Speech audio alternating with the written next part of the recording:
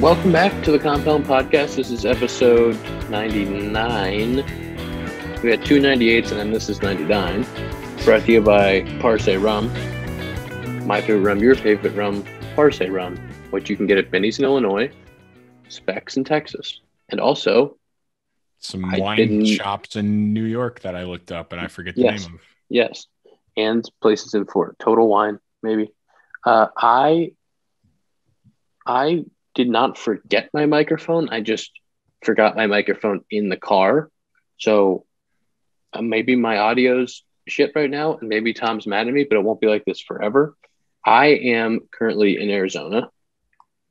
Dakota's in Arizona. 10 minutes from each other. We're 10 minutes from each other. Special. And I think we're going to do episode 101 in person. Can't say that, Tom. Can't say that. You can say that. Yes, I can say that? You can say it. Okay. Does people know about? Can I keep talking? Yeah, you can keep talking about it.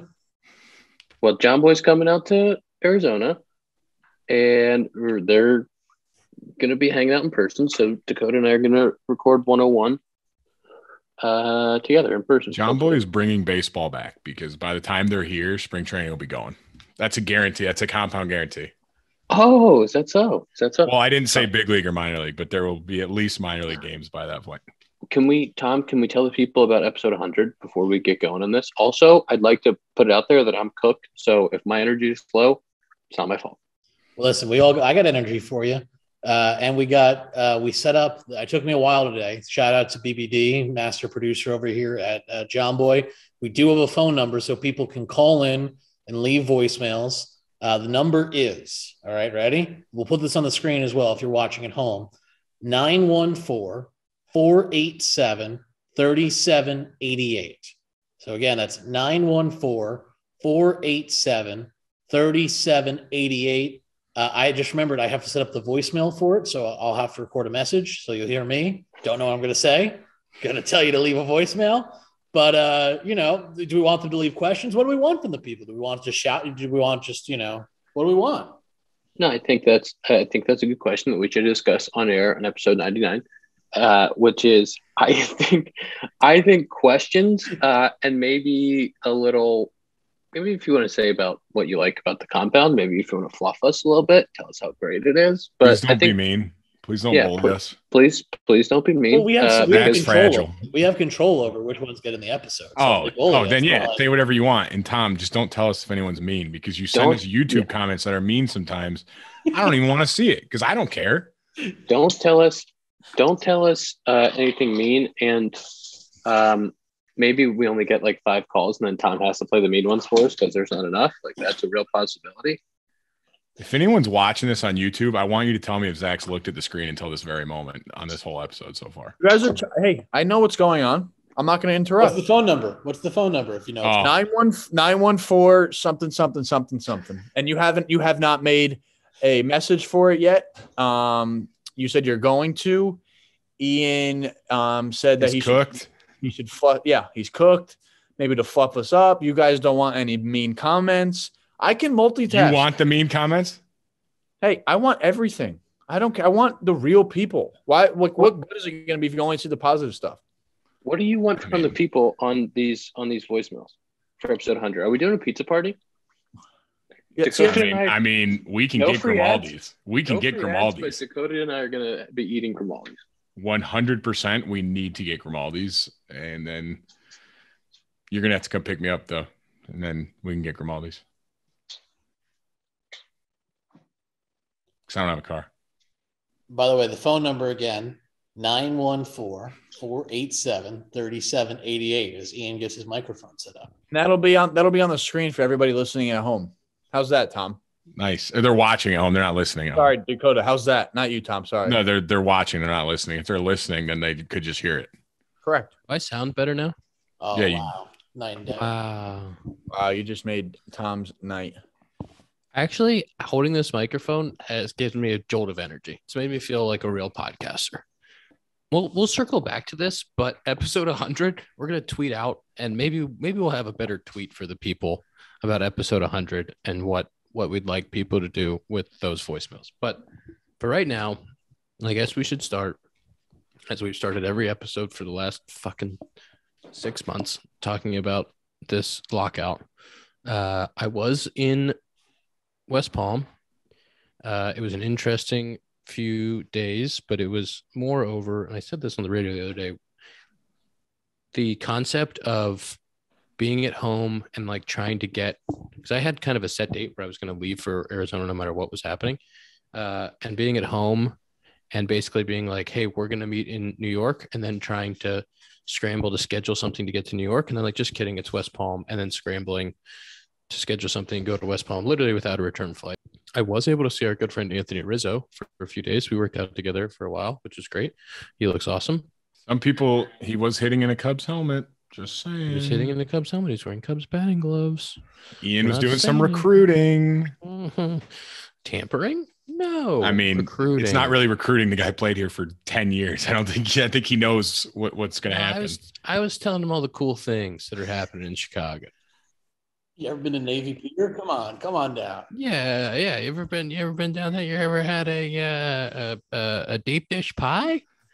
But it was great to see him and hang out and get to work out together. And then I was driving up from, because Anthony lives in more a little south of where West Palm, and so I was driving back and forth. And let me tell you something about traffic in Florida right now. Not great, horrid. Put a lot of miles on the rental car, but I was in the room for the meetings. It was a cool experience, I guess, to actually be there in person and do it. And because we didn't really talk that much in Dallas, there was just not that many meetings. But I don't know what all I can say about it, but slightly frustrating. The days I was there, we didn't get a lot done. Sometimes it felt like there was progress, and then things went backwards.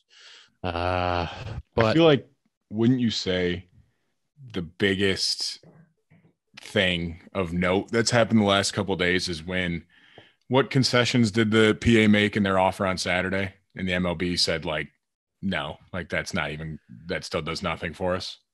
Yeah, that was a crazy one. When we came off our it was Super 2, right? Like you got rid of Super 2 arbitration. And they just said, no, we still don't care. Yeah, they said we still don't care. We don't even think that's a valid proposal. It's like, what? It was like $100 million move. It's like, no, we're good. I could be wrong just because it's based on what I see in media, but like it seems almost like the PA is just negotiating against itself right now. Like they're just sending in new stuff and the MLB is like, no. Would you agree or disagree with that? You know, it's a really frustrating negotiating partner is someone that just says no all the time. It's a toughie.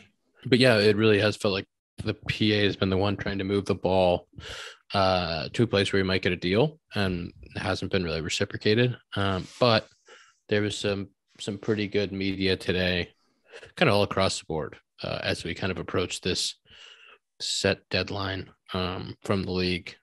And I think the Jeter stuff that came out was just a crazy bomb in the middle of the whole thing. Unbelievable. Well, first of all, Zach, you jumped the gun on your tweet to us. You said this guy blew it up and then just said, nah, I'm out. I'm like, well, wait a second. He's the GOAT. Yeah, I mean, there's a reason. That was kind of like a joke. And then he said, now it was a joke. Yeah, because look what he did before he left. They got Wendell, Stallings. Didn't Luzardo go? No, didn't Luzardo go there? I mean, they have so much young talent right now. Like their staff. They have one of the best like young pitching staffs in the NL. And it was so sick what he said of like, without like bashing the Marlins, just being like, yeah, I came here to try to help them win. It doesn't seem like that's their top priority. I don't know how to do this job if it's not to win games. That was sick. Can you imagine being a GM or president or whatever, the top CEO. dog, and trying to go and a part owner and trying to go to the ownership group and being like, look, you got to give me, I don't know what their payroll is right now. Tom, what's their payroll? But like, you got to give me $115 million to compete, or you got to give me 130 to compete. And they're like, another 20, can't do it. Not going to happen. That's the craziest part is he stepped down from everything. He has no more stake in the team. Like he's like, I'm out like that. You're done. He gave up his 4%. I thought I saw that. Probably yes, but I'm sure he sold it. He didn't He didn't give it back to him. Like, here you go. Good luck. He's out. Yeah, he sold it. As of right now, and obviously a lot of moves left to be made. According to SpotRack, they have $70 million in payroll. Their projected competitive balance payroll is $88 million. So I don't know quite the difference between those two of those, but it's somewhere between 70 and 80. Yeah. It's like, what was he asking for? 110? He's like, give me to 110. Did you see? I don't want to talk about it. Did you see Hassan's article, Ian? Zach's boys article? It was great. That was sick. Long. I think that's the toughest part about this is there's been so many moving parts and in the entire negotiation, and it's hard to get it out in one tweet or something. Like when there's a piece like that encompasses all of the stuff that's going on, it's an awesome read because you see all the different. That's what we've been dealing with for the last 6 months. It's like, how do we make all of these things with competitiveness, and each different move that you have with competitiveness, whether it's the draft or revenue sharing or international draft or all this stuff, it all impacts how teams are going to compete. And then like the group of players has to try to predict how 30 teams, 30 owners, and 30 GMs are going to react to rule changes because of the last 5 years were just so insane with the manipulation of the rules. And I think your boy JP did an awesome job of kind of breaking all that down and then kind of giving examples about how things have happened over the last 5 years. I thought there was a quote from a GM in there, wasn't it? That was like, yeah, we don't want to manipulate service time, but if it's there, like, how do we not? Yeah, it's very long, but it is very worth the read if you're like not, I guess, like knowledgeable of what's going on. He gives a lot of insight. I took a screenshot of that quote because I was like, oh my God, and sent it to a couple people. The quote from that article is, this is from an unnamed general manager right now in Major Leagues. It's horrible. 6 years should be 6 years, but what are we supposed to do? Not take advantage of them? See, and the thing is, I'll be honest, they're right. Because if I'm a GM, why wouldn't you do it? Like, you get an extra year of a player. Of course, you're like Brendan Davis right now. You're telling me if you can get an extra year of that guy, sure. Like Chris Bryant, like, why wouldn't you do it? Like, it's a bad rule. That's the thing. It's like, it's just a bad system. That's allowed. It's business. You're not just going to light your money on fire because 100%. It's the right thing to do. And the frustrating part is that both sides acknowledge that it's an issue. Everybody in the game acknowledges, like, hey, this isn't good for the game. Like, Chris Bryant shouldn't be fighting his team after winning Rookie of the Year to prove that he deserves a full year of service. But, nobody can get on the same page about how to figure it out or what the best way is for teams not to do it anymore. So it's tough. And as players, it's tough to get into the minds of owners and GMs and predict how they're going to react to different rules changes over the next 5 years. It's really hard. I saw somebody, I think one of the MLB concessions was that anyone who finishes top 2 in Rookie of the Year will automatically get a full year of service time now. And then I saw, which I was like, all right, that's something positive. And then one of the first replies to that tweet was saying, oh, great, now teams out of the race will just take their Rookie of the Year candidates and bench them for the last month. And like, that's not out of the question of what teams will do. That's the fear. That's the fear. Or if a dude's trying to play through being a little bit banged up, like you're telling me Jonathan India or any of these dudes, right? They're young, they're playing their first 162. It's grueling. And guys get banged up in September, and you're telling me that those guys aren't going to be like, hey man, why don't you just take the last few weeks, take the last month, like, well, let's get you healthy for next year. Like, if you're a young kid and you're being told to do that by your front office, it's a really hard situation to say no. But what does that say about the sport that we think, even a rule that I think everyone would agree in general, the idea of giving guys who get Rookie of the Year an automatic year of service time, that's a good rule in the hypothetical. We immediately go to, well, how will MLB teams use this to screw over players? Yeah. I mean, that's where we're at, right? I mean, that even the rules that MLB proposes that we think are good rules, we immediately go, oh, well, but then how will this, in fact, actually hurt the players? I mean, told you I was fired up. I'm trying to stay calm but I've been real fire. I mean, it's been the last week watching the media reports that come out have been very frustrating. And I think it's interesting compared to other past lockouts where now the players can talk directly to fans, right? Social media has really changed the game. And I do think more fans are kind of seeing through, hey, the players want to play. The players are asking for the bare minimum, and they're still not even getting anywhere close to it. And I think that's the one thing the players have going for them right now is that I think the fan support is on their side. We'll see what happens and if this keeps going on and on. But boy, has this week been disheartening. Ian, can you bring a guest into the meetings? Because I need you to get Tom into that meeting room. There will be a deal done like that. You know how amazing it would be if one of the funny things is when whether it's a 14-team playoff or something else, and MLB's one of the lines is, this is what the fans want. It's like, I would love to put a group of fans in that room and just be like, hey guys, what do you think about 14-team playoffs? Why don't you tell what you think about that? Everybody on Twitter is bashing 14 games Twitter or 14 games. Did you just have a stroke? 14 game He said playoff. 14 games Twitter. On Twitter, everybody is bashing like the 14 game playoff. 14 team. 14 team. There's 14 teams. It's not Twitter. It's not games. There's 14 teams in the playoff. That's the proposal. Zach wants 14 game series. It's just out there wilding.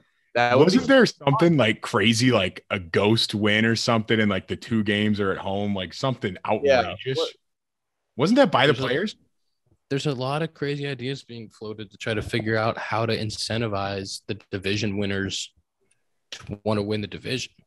So like if being the 1 seed or being the 7 seed doesn't have that much difference in competitiveness, it's how do you incentivize, division winners 2 and 3? Because really, I think in this system, the 1 gets a bye. So you'd have to incentivize division winners 2 and 3 to go win, because if not, 2 plays 7, 3 plays 6, and 4 plays 5. And besides the fact that you get 3 home games in that first round, there's no incentive to win the division. So you want teams to be going out and spending to win 95 games, get those extra free agents. But if there's no incentive to win the division, it kind of makes 162 seem a little pointless. I have an actual question, Ian, and this could be a dumb question. So like the CBT obviously is a big deal, and that's about like raising the luxury tax, right? But why would that make teams spend money that already don't spend money? That's my question. Like if, say, the Pirates or something, like a team that doesn't have a big payroll, like why, just because it's higher, are they all of a sudden going to go spend $200 million instead of, or like the Marlins instead of like 100? Pirates, Marlins, A's, Rays, those teams, they're never going to be spending, but the Yankees or the Dodgers are going to spend. Yeah. But it's kind of twofold. One, if there's 10 teams that are spending 220, obviously, as Derek Jeter can say, you can't compete at 80. So they're going to have to spend incrementally more to keep up with those teams. But the second part of that is there's about 5 to 7 teams a year using the luxury tax as a hard cap where they won't go over it. And then they tell free agents, hey, can't sign you. Hey, you have to sign this deal. Hey, we have to spread the money out to stay under this threshold because it's, we're not willing to go over it. I can't get authorization to go over it. So you have a group of teams, whatever it was last year, 210 or 208 or something, and they have a group of teams that's sitting right around 200 with a little bit of room up to it, or, we got to save a little bit of room because we might want to make a trade at the deadline to add some money. So there's a lot of teams that are just sitting under it. So if you raise that, those teams like the Cubs, the Red Sox, the Dodgers that always have to come down and reset, those teams would be willing to push up another 10, 15 million a year and still be butting up to it if it's a little bit higher. Does that hurt competitive balance? I don't think it hurts competitive balance because I think that baseball is a sport where the teams that spend more generally, win more of a percentage of the games, but it doesn't necessarily guarantee that te's going to win the World Series. Like otherwise the Dodgers and Yankees would win every single year. And so, I think, and the other part of like competitive balance is was the mid-market teams and the rebuilding, feeling like with the Tigers or the Royals, when they go spend money, they can only keep that payroll up for a couple of years before they have to kind of reset it. So we wanted a system where teams are being rewarded for making the playoffs with draft picks, for going out and winning, where they're getting draft picks instead of being penalized for being good teams. And then the lottery, which kind of changed that race to the bottom deal. So like if you're losing every year, it's harder to rebuild instead of playing well, spending a little bit more, and then continuing to get draft picks to reinvigorate the system. Again, playing kind of devil's advocate here, it's like I totally understand why some owners are scared of, like, you know, the Cohen owners who are just like, yeah, fuck the luxury tax, whatever it is. I'm going to spend whatever it is. And it's like, no matter what they're going to get penalized, they're still going to do it. Where it's like, hey, we can't, I mean, I don't know if they can or can't afford it, but it's like, no matter what we do, and then if we keep losing because we're so much below those guys, we're going to get penalized for it. And it's like, that's what I mean. Like, this is devil's advocate. I'm not calling them that they don't have the money, because they do. But it's like, I understand where they're coming from. Yeah, it's just the difference between teams having 60 to $80 million payrolls and then like, 150. If teams are up there in 125, 150 range,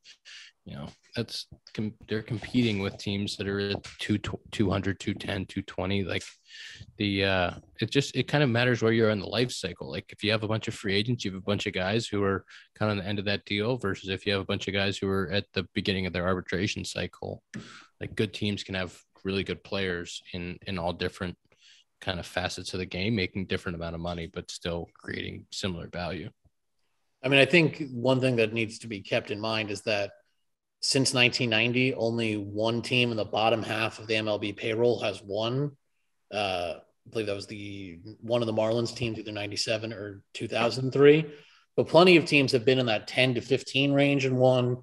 Recently, the Royals, the 2002 Angels, the 2011 Cardinals, all were in that 10 to 15 range. And these are, you just need to be in the middle of the pack to be competitive. You don't have to be the Yankees. You don't have to spend number one every year. Teams have won World Series being the 15th highest payroll. To that point, Tom, the Braves were 11th last year, 153 million. Like that's exactly what you were saying. Like if you're just in the middle area, you still have plenty of talent to win a World Series. Right. Totally agree. Yeah. And you're trying to keep teams from just saying like, fuck it, I'm gonna only spend 75 million this year because if I get to 130 or 150, I still don't think I could win. It's like it's false. And then you still got the teams like the Rays. Their payroll last year was still 70 million, 26th in the league, and they were disgusting. Like you can do a lot if you grow your talent, and then like make a splash here or there in free agency. Yeah, they don't even get anybody in free agency. They just build guys from their system, and then when they're about to hit free agency, they're like, "Yeah, we got a few more of you guys coming through. We're gonna take them." Or like at the deadline, they'll go get what they get Nelson Cruz this year. Yeah, right. Yeah, but they've always fallen short on depth, which is kind of a big like. That's why the Dodgers are always in it. The Astros, and they were spending a bunch of money, were in it because they had the depth to really weather the storm. It is absolutely insane that in 2021, the Rays payroll, it says is 70 million, and the Dodgers is 271 million. That's so crazy. That had a lot to do. The Dodgers number looks so crazy though because of Bauer and having to go get Scherzer. Yeah. Like that number, the number before the year was like 240, I think, or something like that. Well, and then Bellinger is in ARB and he was making 20. He's making 18 or something. You got like I don't think Seager was on a huge deal last year, but yeah, yes, he was. Seager was in. Seager was he back into ARB? Seager, I don't know. Look it up, Tom. What do we got? Say some numbers at us. Can we talk about youth baseball? I'm cooked on this CBA stuff. CBA's in shambles. We're just pretending that the world doesn't exist anymore. They're gonna meet. There's Cub fans going to ASU games. Oh God! I mean, we were on calls last night. Can we very briefly? Before we switch, I know we want to switch the topic. I've been thinking about this a lot, and I want to use one guy as just an example, I think, of how baseball right now is fundamentally broken, the financial system, and why the players, because I think a lot of fans out there still might not know why the players are holding out. Hockman? No, I did think about him, but I just picked a random guy. So I picked someone we actually talked about in the pod, Mike Yastrzemski. Mike Yastrzemski, a 2013 senior sign, right? So he got whatever, 5-10 grand. How much money do you guys think he's earned playing professional baseball? And now this will be his age 33 season coming up, or sorry, 32. He's about to turn 32 this year. What does he have? Like, I'll say my number last. How many years of showtime does he have? He's got 3 years of showtime. So I'm gonna guess.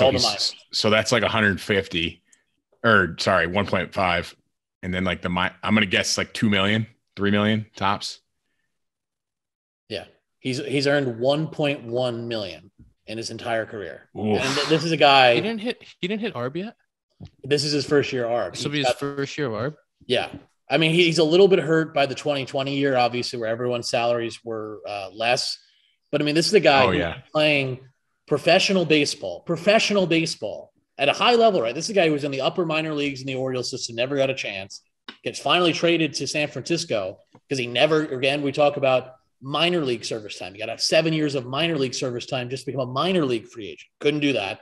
Finally gets traded, finally gets an opportunity. And now because he's good, he's actually getting punished. He will not be a free agent until he's turning 36. I mean, think about that. He'll never be a free agent. He'll never basically be a free agent. He's been an above average to borderline all-star player the last 3 years, got about 8.5 WAR, and he's made $1.1 million. Right? No, sounds like a lot of money, but if you think about the lifespan of a baseball player, the fact that this guy's been grinding since 2013, and he finally this year will make $2.5 million on ARB. That's the first time. But because of how 7 years of minor league control combined now with 6 years of team control, it's insane. I mean, this is a system that no other sport has. You look at basketball, you look at football, all these guys sign 4-year contracts. They're in the top level right away. And here in baseball, you can play 7 years in the minors, still not be a free agent, then play 6 years in the majors, and you'll just never be a free agent. I mean, what are we doing? And that's why baseball's financial system is broken. That's just one guy. I just picked a random guy that we had talked about. You go look at anyone else around baseball, service time manipulation, and the fact that these teams have, as they said, well, they're like, sorry, we have to take advantage of you because we have no other choice because everyone else is taking advantage of the players. It doesn't make any sense. It was amazing in the room when we were talking, sitting there internally talking about service time manipulation, that it didn't matter what player you were, what your background was, if you were a first round pick, if you weren't, if you were a superstar who's now signed an incredible deal or not, everybody had a story about being manipulated. Every single player in the room. Even Max Scherzer? Yeah. All right, maybe there's one anomaly. But Garrett Cole, Lindor, like guys had stories about the beginnings of their career and stuff that happened, and like everybody has something. Tony Riz is 3 days short of 10 years. He needs 3 days once the season starts to be at 10.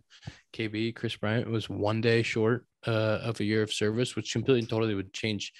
He's going to make a lot of money. He's going to be fine. But like that dude would have been a free agent a year earlier at 28 going 29, like been a completely different situation for him. That's probably why they didn't want me at the meetings, because I wasn't manipulated for my service time.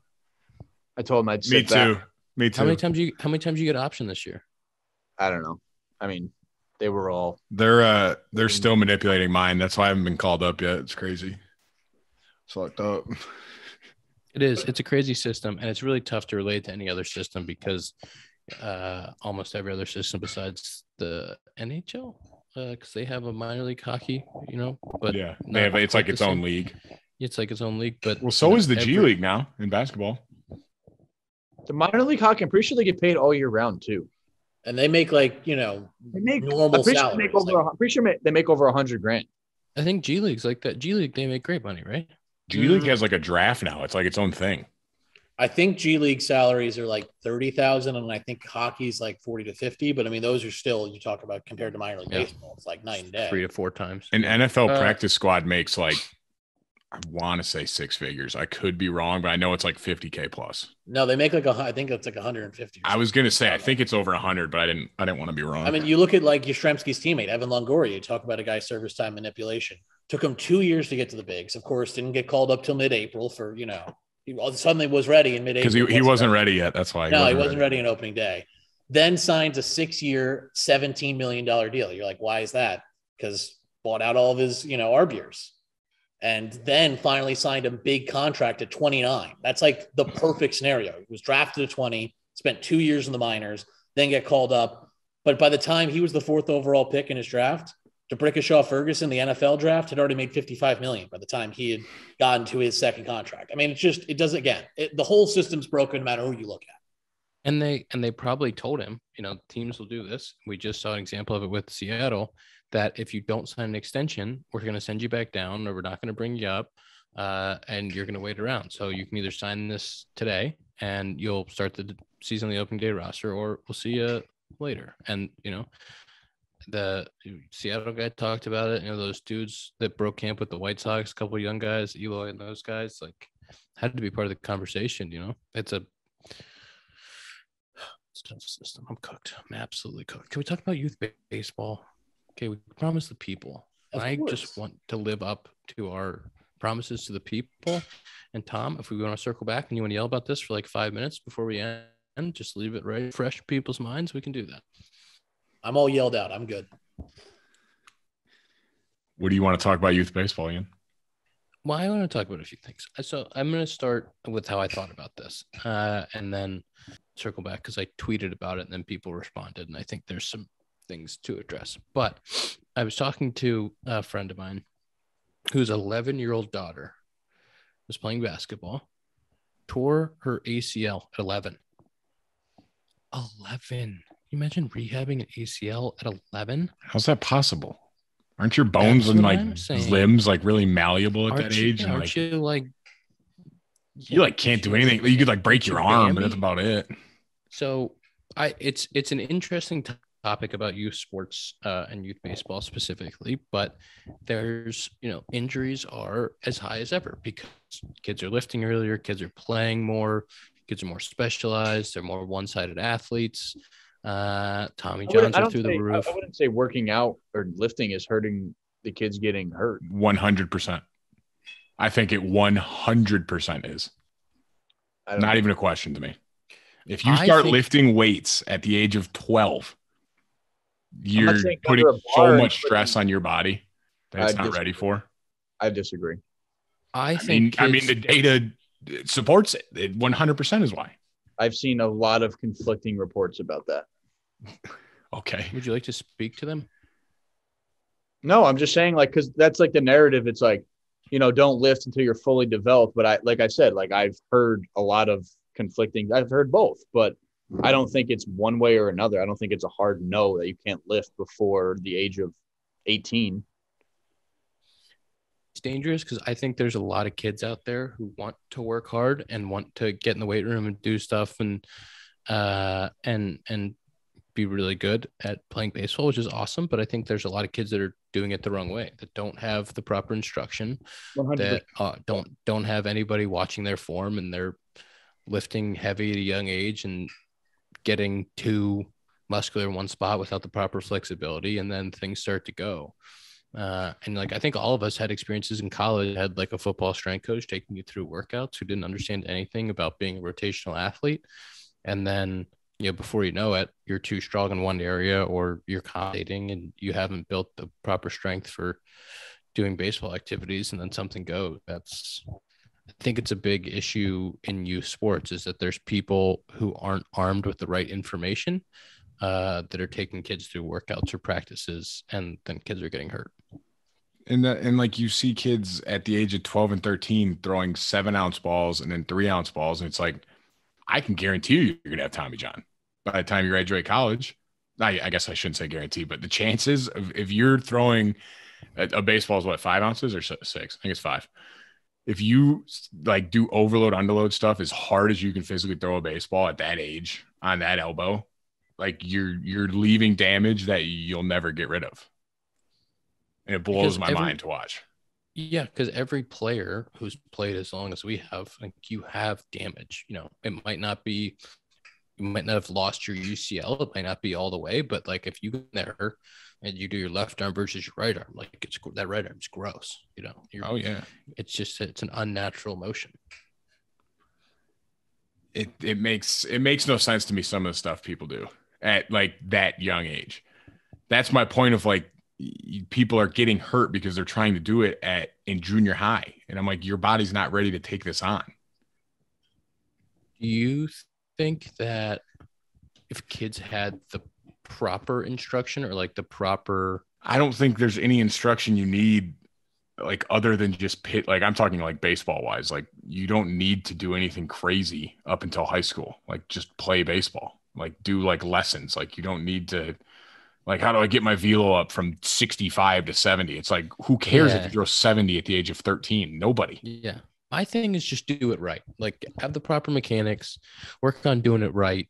Whatever it is, long toss, or if it's making sure that your workouts are tracking with what you're trying to do. But like, just have the right movements and motions. And like, if you can build that foundation, like you're going to be fine.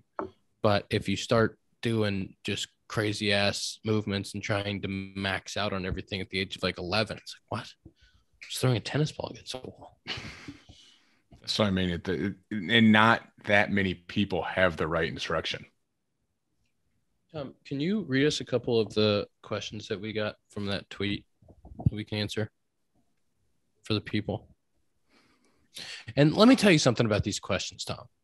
These questions from Twitter are presented by Manscaped. Manscaped, code compound, manscaped.com, code compound, 20% off and free shipping. There's a lot of things we have to talk about with Manscaped here. There's hair care, okay? There's cologne. We have this ultra premium package, the new ultra premium collection. We have it again. Don't forget, manscaped.com, 20% off, code compound plus free shipping. And the bundle is hygiene, skincare, hair care. It's the whole thing. I think that they're still doing the chapstick, which is, I'm into chapstick. I am. And don't forget the lawnmower 4.0 with the light. Anything you guys want to say about Manscaped before we take the questions from Tom? Best part about it's waterproof. Use it literally whenever you want. Literally whenever you want. Is the lawnmower 4.0 waterproof? I believe so. Helps reduce nicks too, which is the best part. I don't want any nicks. No. God, no. Not wherever you save it. I don't know if you guys listen to Talking Baseball at all, but they had Passan on the other day and they hit him with an ad right when he got on, and he was in the middle of an ad and it was absolutely hilarious. But it wasn't an ad for Manscaped, so I'm not going to talk about it anymore because I only care about Manscaped. Tom, read us these questions presented by Manscaped, code compound, 20% off. Free shipping. First question: how much youth talent is being missed because of how expensive travel ball is? This is an easy one for me. Not an easy one. I think parents waste money on travel ball. I don't think you need to go anywhere. With how much media there is nowadays, coaches see everything. Like there's so much film out there now, I feel like, for like every travel ball team, that you don't need to go from Michigan down to Florida for a tournament to be noticed by a team. Like you can play in normal games and then you can have film and like send it, and people are going to see it. Like, I think it's easy to find people nowadays, way easier than it was when we were coming up, personally. Zach? I agree. To your point, today's day is way easier to get, noticed, especially with the social media, but it's tough. Like if you come from a small area and like you only play Legion or something, it's like, nobody's going to go there. Nobody's going to watch you play. If you can't afford it, no one's going to watch you play, a schoolyard team. Like I had nobody come into high school games. I was in a fortunate enough situation where I was playing on a pretty good travel team, kind of like a bunch of the good guys in the area. But like, if I didn't do that, I would have been toast. And I wasn't really appealing or, eye candy really to a scout. I was 140 pounds. So, I now you're a big leaguer. Huh? Now you're a big leaguer. Exactly. But yeah, I mean, definitely it sucks how expensive it is. It truly is. And especially half the time it's like they write, oh, look at all these schools that are coming. And then the schools are just there chopping it up with each other, like back to the field. You know, it's just and the schools are there to usually see one guy. One guy. Yeah. I just think you can send so much stuff out. You can send so much out. Use that opportunity as another kid. Hey, he's coming to watch the shortstop and you're the second baseman. Help yourself because he has to watch the game if he's watching him play. Mm-hmm. What did you guys do in high school? Did you play locally? Did you travel around a little bit? Did you do the East Cobb and the Perfect Game stuff? I did travel ball, but the farthest we went was South Bend, Indiana. And then I did showcases back then, but that's only because the media wasn't as accessible as it is now. Like nowadays, like you don't need to go to a showcase. Like you can just send video to a team. Like I went and threw a showcase and that's how Michigan State saw me. But did you guys make DVDs? Like showcases? If I were to show up at a Perfect Game showcase with Michigan State there, they would look at me and laugh. But like, it has nothing to do with you're 6'5" in high school and you're a big pitcher. You're throwing hard, I'm assuming. No, I know. But my story is more of an anomaly because I was throwing 82 until the summer before my senior year. I hit 90 at a showcase in front of Michigan State. Like if I didn't do that, I would have never made it. But like, but again, you know, you go to a showcase, you're like, hey, this guy's pretty projectable if we get him throwing hard. I'm saying it's like this guy's. I mean, look at him. He's built like the front they're hitting. If you get video of like a summer game nowadays, and you're whatever, say you throw 91 as a righty, like, and you send that to a school, they're gonna notice. Like they're not. It's not like these coaches are not trying to find talent. Like they'll find you. Do you think our listeners are finding it as funny as I am? Zach just shitting on the high school version of himself. Zach's just wearing out. He was a little guy. Bro, I was so small. And now I was good. Like I was. Don't get me wrong. I was really good. But if like I said, I don't know if I've said it on here before. Like in Little League and in coming up, my mom would like give me $20 if I hit a ball out of the infield. Like that was her incentive. Like, hey, let's start hitting the ball in the outfield. You know, like I was fucking small, dude. It was bad. You hit it out of the infield? Bro, you have no idea how small were you? Dude, I told you it was 140 pounds my first day of college. Good job, buddy. That reached the grass. Literally. My mom would drop me off. Listen, my mom would drag me to the gym to go lift. I would go shoot basketball. And I told mom, yeah, I went and lifted today. But that's what I would do too. Like, come on. I didn't want to fucking lift. I was like, oh, I can just get by hitting singles. My path, we didn't really travel much. We had a travel team. I think I said AAU and somebody got on me for it. That was what we called it, AAU. I don't know if you guys called it summer ball, travel ball, but we had a team that would. Isn't AAU just basketball? That's what I thought. How is it just basketball? It doesn't make any sense. Like that's like what the basketball league is called. It's called like AAU. What's it stand for? It's like Cooperstown. Like there's not a Cooperstown in basketball. Like I think it stands for amateur athletic something. Like I say, there does stand for something technically. Okay. But we traveled around a little bit. We went to the Carolinas a little bit, and then over to like Joliet. That was kind of as far as we went. But I never did any like the big Perfect Game showcases or anything. I don't know. I think there's so much wasted money in some of these teams, and I think it is crazy what parents are paying for their kids to play baseball and go to these tournaments and do this. It's just it's crazy. And like I played on that travel team because my travel coach knew every coach ever, so they're gonna listen to him and say, "Hey, I have X, Y, and Z here. You got to come and watch." Where it's the other coach doesn't know anybody, and it's their reputation's kind of, See, colleges are going to be upset that I'm going to say this. If you get an invitation to a camp at a college in an email, do not waste your money on that. It is only if the coach tells you they want to see you come and play there, then do that, because they send out emails, hundreds of them, and it's literally just to make money. It's how they pay their assistant coaches. Literally. And that's why I feel bad saying it, because I'm not trying to cost money to them, but I feel bad because the parents are sending kids there and they're like, oh, my kid's trying out for Central Michigan today. I'm like, no, he's not. He's going to play baseball for $300 for 2 hours.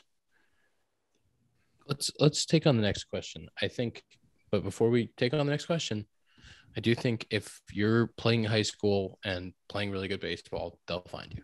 100%. AAU, by the way, stands for Amateur Athletic Union. Okay, next question. Is that specific to basketball or not? You asked me what the name was. You didn't ask. Okay. Well, I appreciate you finding what the name is. All right, here comes from Jared.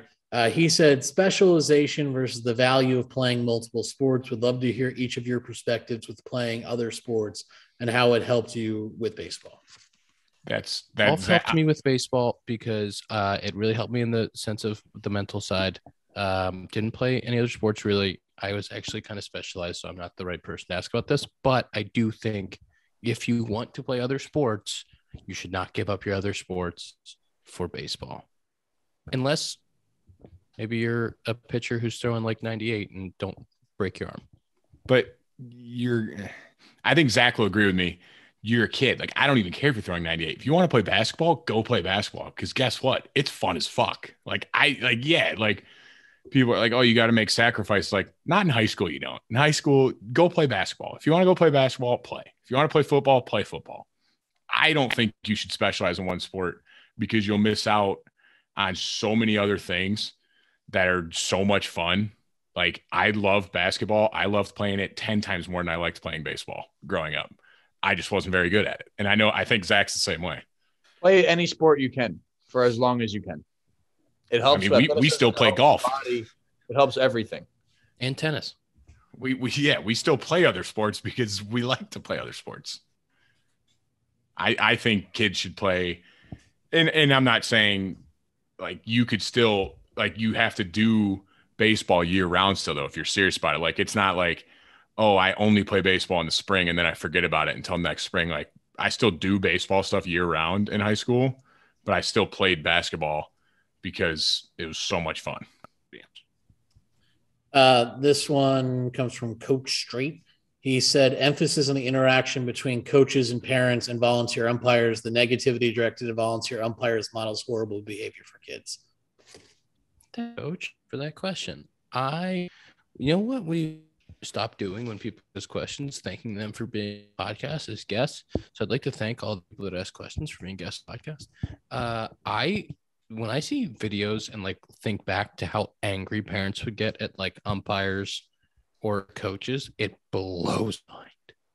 It's I don't understand it. Incredible how much the parents want it more than the kids at this 4U tournament in New Jersey. It's like what? How are you going to get mad at a guy for taking his time to come and volunteer and be an umpire and help the kids? And like, yeah, okay, he doesn't want to be there for 17 hours. He's not calling the fucking perfect zone. He also doesn't know what he's doing. He's just out there. Why don't you get behind the plate if you're going to be? That's what I mean. Huh? It's not a knock on these umps, but like these guys, like what they took like a quick class. Like, hey, like just make sure you call balls and strikes loudly so everyone can hear you. Go get them. Like, you think they're trained? Like, it's unbelievable to see some parents just freak out. I'm like, chill out. Like, they literally give them a shirt in the parking lot and say, "Hey, man, thanks for coming. Really appreciate it." Exactly. And but parents expect them to be like Hall of Fame. They expect them to have a TrackMan in their ear telling them balls and strikes. Right. Like, what are we doing? I think the other part of that is like, if your kid punches out at 11 years old on a ball that was in the other batter spot, it's like, yeah, it stinks. It's not going to ruin their baseball career. No, like you're not taking dollars out of their pocket. Big leaguers get really pissed because those numbers go on the back of the baseball card. The 11U numbers, they'll make it on the back of the baseball card. True. But I also think interaction between coaches and parents, I think sometimes parents get a little too involved. So let the coaches coach. If you want to have a little conversation about it, maybe just tell your kid to smile and nod and do what he wants. I'm a big advocate for if you're taking your kid to a lesson or like to practice, it's not being an absentee parent to just drop them off and leave. Like, you don't need to be there and like try to micromanage. Like, you brought them here for a lesson. Let the coach do the lesson. Like, don't try to get in there. We have a sign. If you want to be there, don't comment. We have a sign that says like no parents beyond this point on the outside door. we're at home. And it's not like I said, it's not to be rude. It's just like, listen, like, let us work with them. Like, you're paying us money to do it. Let us do it. He's not going to perform better when you're like, he's not going to perform well when you're there. Mm-hmm. Like, he's going to feel a pressure of you watching like this, sitting there, like, bro, like, go do an errand, go run something, bro. 100%. Okay. Next question. This is our last question from the fans who we really appreciate asking us questions. Manscaped.com. Voicemails for episode 100 and manscaped.com / just kidding. It's not a backslash. It's a code compound 20% off. How important is it for kids to have fun rather than try to be good? And that comes from Cubs Zone. Hey, winning cures all, kid. I was going to say that's really tough because it's about having fun, but it's really fun to win too. Like, I also think it's about the age and like the division of competitiveness. Like, if you're playing best of the best, like, yeah, well, I mean, winning, but the competition should be the emphasis should be that the competition is the fun part. Like, yes, winning is awesome and losing stinks, but like, if you're going out there and competing and like enjoy, like, I think all of us, the reason why we play the game is because we enjoy being in the competition. You know, obviously you're not always going to come out on the right side of that, but the joy about being in the competition is what brings us back. And again, you're playing with your best friends growing up. Enjoy that. That's fun. That's fun as fuck.